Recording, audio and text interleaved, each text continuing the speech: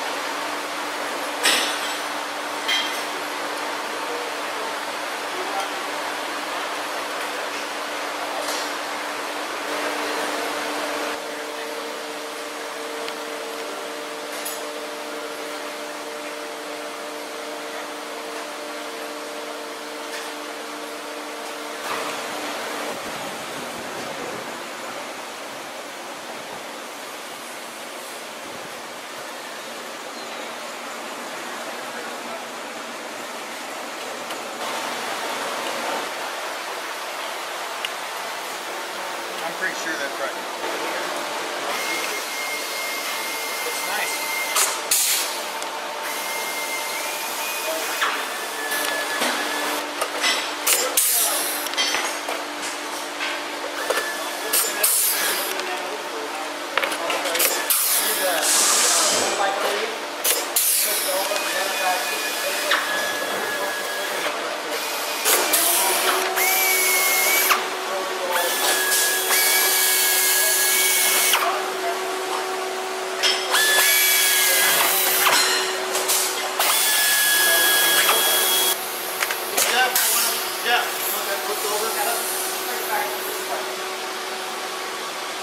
Chris, last time we were here, we had just finished the tail sections for your airplane. Where are we today, and why are we here today again? Today we're here working on the wings of the aircraft. Thanks to Zenith once again, they've allowed us to come in and have a wing workshop, Chapter 429 of EAA from Jefferson City. They all came down and pitched in. We're going to be here all week. Different members are going to come in different days. starting tomorrow, which will be Tuesday. We're expecting some 50 Cub Scouts with their parents to come in each day. On Tuesday, Wednesday, and Thursday, for a total of 150 Cub Scouts are going to come in. And they're going to try to pull rivets on my wing also. Thanks to Chapter 429, and they come in, everybody's come in and pitched in. And tomorrow they'll be back out again, and all week long we have the different members coming. Some of them are coming 2-3 days, some of them only coming 1 day. But even the ones that came in today, they did so much work, knocked out so much. You can look at the accomplishment we did in 1 day.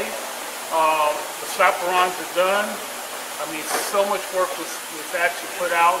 We've actually deburred most of the wings for tomorrow already. And so when the scouts get here, they should be able to pop rivets and go. Pull a rivet and go. Pull a rivet and go. All right, yeah, so that should help at that point. Yeah, I was impressed because it seemed at the very beginning it was a bit of a slow start, but after lunch you guys got really motivated, it seems, because I'm impressed. It looks like we've got a major wing assembly done, and like you said, the flaperons are pretty much all done, so it's coming along well. So by Friday you hope to have both sets done? By Friday we have planned to have both sets done. To a point, if it's not, where I can come by and just do touch-ups and stuff like that. The same thing happened with the tail section. You know, I'm still fine-tuning it and stuff like that, but right now it's looking good. Excellent. Now, do you find that the experience from having built the tail, is that helping you guys building the wings? Each section just helps, it builds on the knowledge you gave from the last section. Everything seems to run very smoothly. And I've been, you know, going around, like we just had our fly-in in California.